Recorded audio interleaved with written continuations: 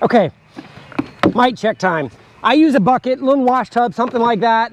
Set it somewhere. I always choose a frame with both sealed and unsealed brood on it.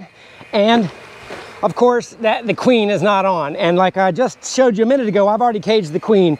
So you take your nurse bees, they haven't flown out yet. You get some sort of cup of bees and throw them in there, and then very quickly get the lid on so you capture all of them. This does kill the bees, and you do a rotation shake.